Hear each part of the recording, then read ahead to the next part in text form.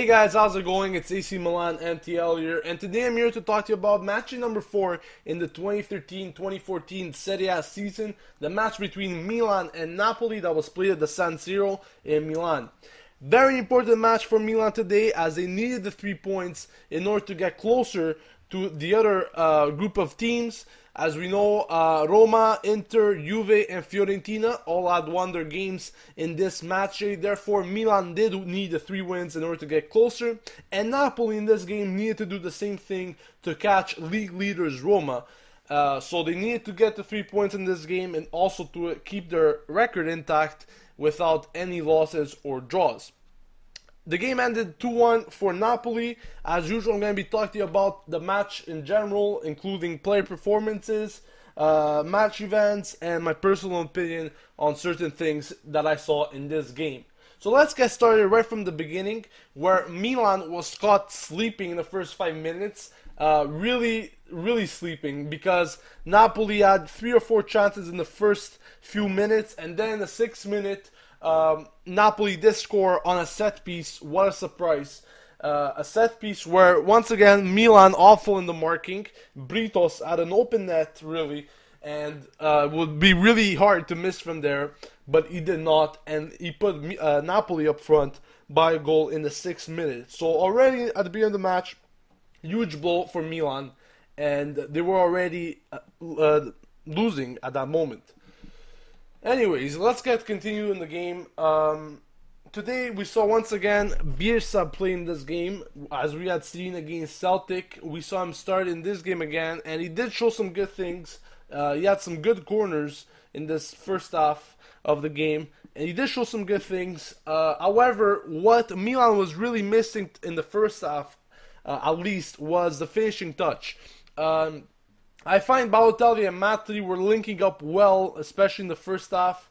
However, the finishing touch wasn't there. So many times we came to Napoli's net, and we just overplayed it, I find. We couldn't get shots in, and that was one of the problems in the first half. We also, as I said before, defense completely horrendous. Once again, calling out Galliani on this one. As I said last week, I can't believe he still says that the defense is alright as it is.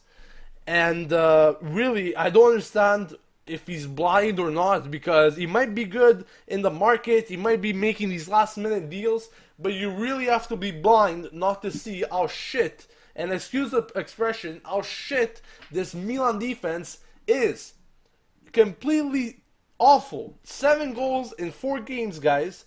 7 goals in 4 games, where top teams have been conceding 1 or 3 goals in these first 4 games. We can see here Roma and Inter conceding only 1 goal in 4 games, and their attack is explosive with 10, 13 goals respectively.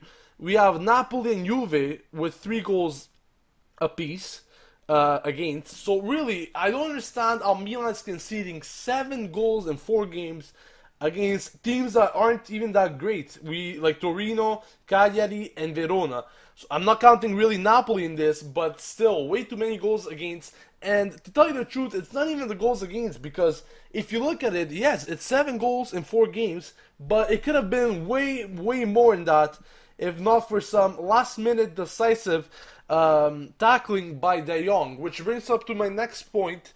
Nigel De Jong, once again, great performance by him.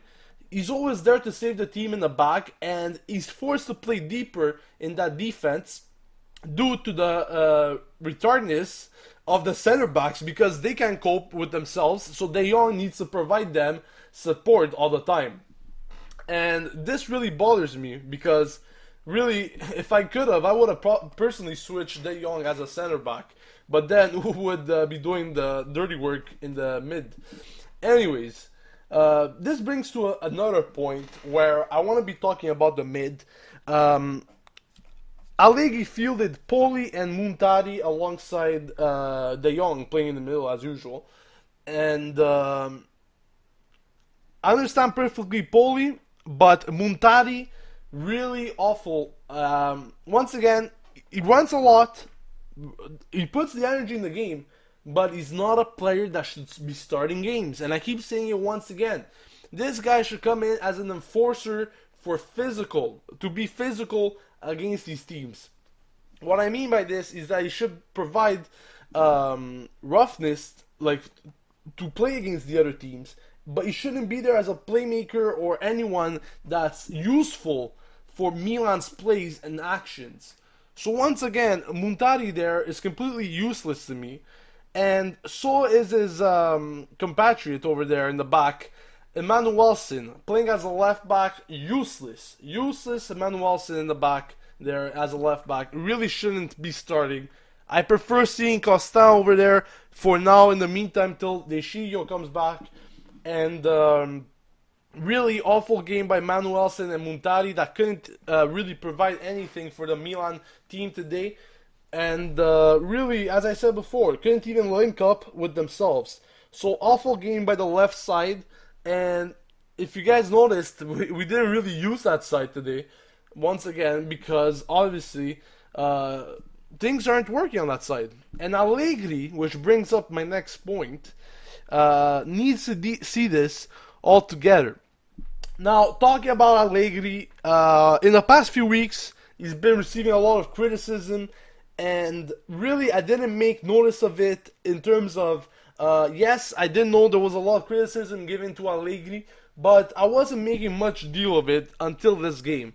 And really, this game confirmed to me that Allegri is either retarded or he's on some serious crack, because honestly, what I've seen today was unbelievable. In the second half, he made some switches, some substitutions that I couldn't even imagine.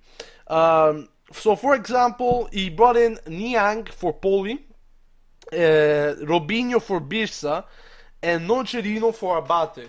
Now let me talk about these substitutions, starting from the first one, which was Robinho for Birsa. And as I said before, Birsa was playing quite well. And I don't think he should have been substituted. But at the same time, as I said, Milan was losing already 2-0 and they needed attack up front. So in a way, I could agree with Robinho coming in. But the other two switches are completely not understandable.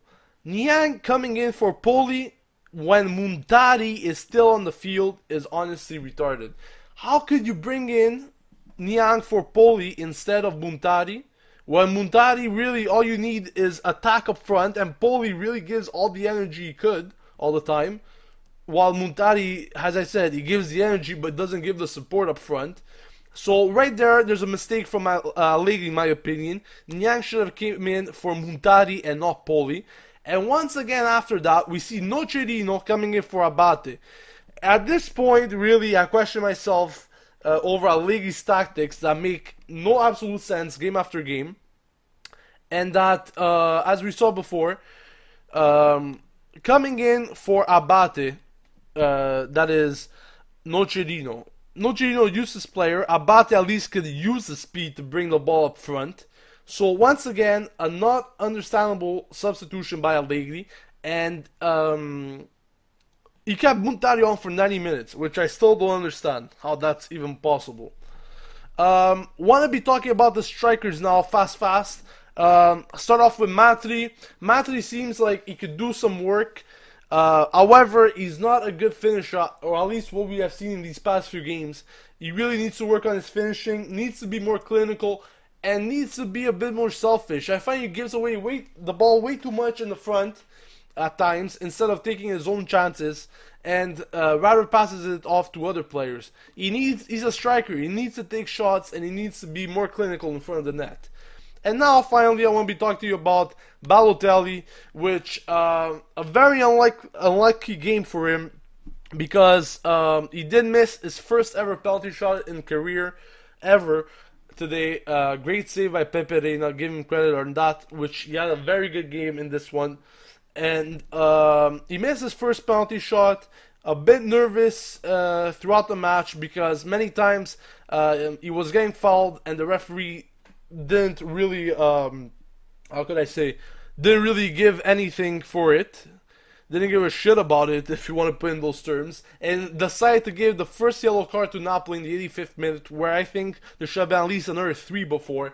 But I'm not gonna get into this whole business with the yellow cards, even though the referee was completely shit today. But Balotelli, as I said, very unlucky game. Many shots saved by Reina, which I said before, had a very good performance. And in the end, got himself a beautiful goal. But in the final seconds of the game, actually after the game, he had a discussion with the referee over some events in the game. And he got himself a double yellow card, which results in a red card. And he will be missing the game against Bologna on Wednesday, which brings up my next point. My next match review will be against Bologna this Wednesday.